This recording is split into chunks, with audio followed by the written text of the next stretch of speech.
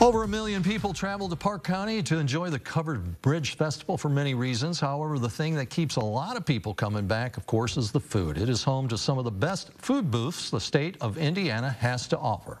Zach Stidham was in Bridgeton today and tells us more about the aspect of this festival. Zach.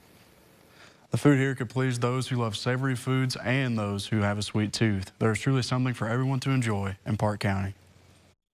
The Park County Covered Bridge Festival has some of the most sought-after scenery the state has to offer. It's no different when it comes to food. People come from all across the country to get a taste of the food they have to offer. Rick Birchall is the owner of Rick's Smokehouse, and he explains the importance of these local booths. A lot of people come out for the food. They love the food. Here again, so many of these food vendors are from right here in the Wabash Valley or from Indiana. And so just to get a taste of the Indiana fall as well as good Indiana food is really cool.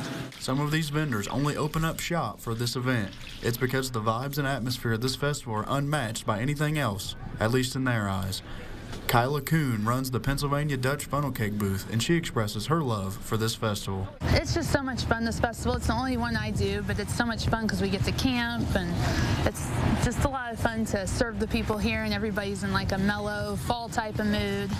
This festival has impacted so many people's lives over the years. The scenery, food, and people will always make this event worth the trip.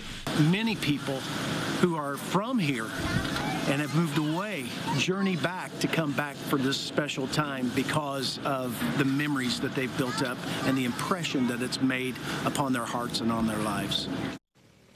As for me, I really enjoyed the hot ham and cheese sandwich. If that sounds good, you still have some time to visit this festival and have many tasty food. It runs through Sunday the 22nd. Back to you. That sounds good. All right, Zach.